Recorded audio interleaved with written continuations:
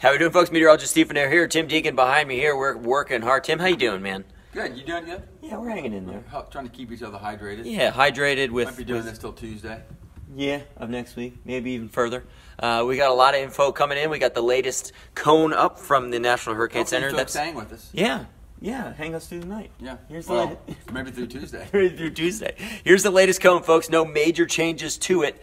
Really no major changes to the general thinking either. What we're going to closely monitor is as we head through Friday, the storm is going to make that bend to the west-northwest, and then we're going to watch the speed. The slower the storm goes, maybe the more northerly that track is beyond Sunday into Monday, and then the faster the storm is, moving maybe a bit more of a southerly track. So something we're going to closely monitor, and we'll continue to keep those updates as they pour in, and we'll get much more answers as we head through the day on Thursday. Again, just take this forecast day by day. We got plenty of time to monitor it. No need to stress. Just again, we'll monitor the forecast day by day.